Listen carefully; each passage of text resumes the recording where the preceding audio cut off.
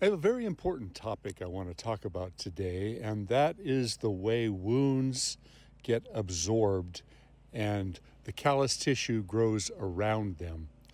Now, I've studied Dr. Alex Shigo's works, and I have many of his books, and I believe wholeheartedly in his, we should call them theories, I guess, because it's hard to prove it, but he's shown in all of his dissections of trees how the tree has areas of boundaries of protection.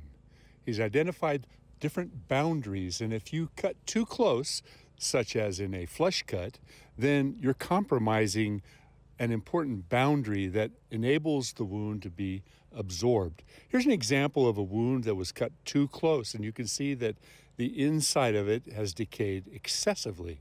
So the way you make your cuts on a tree has a lot to do with the future of what this tree is all about, whether it will survive these cuts or whether the cuts will actually result in causing the decline of the tree.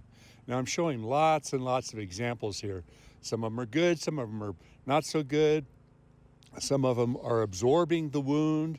They're compartmentalizing around the wound. And it's important to recognize that wounds do not heal. What they do is they absorb the cut with the new cambium tissue, but the decay or the future decay will always be inside.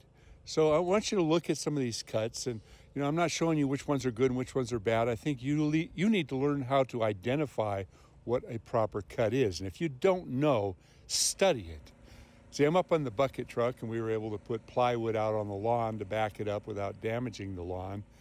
And it also gives me the opportunity to look at some of these wounds and get photographs. Here's an old wound that has completely grown around, but did it resolve the problem? Clearly not. So the active tissue can grow up around a wound, and the inside of it can still continue to decay.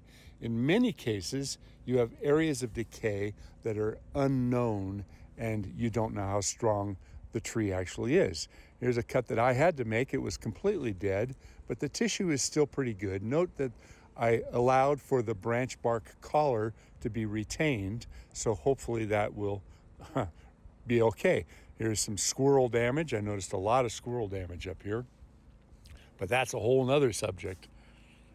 So study Shigo. Study what he has talked about. There's another decay pocket from an old wound. Now here's one of his books that I highly recommend that you purchase.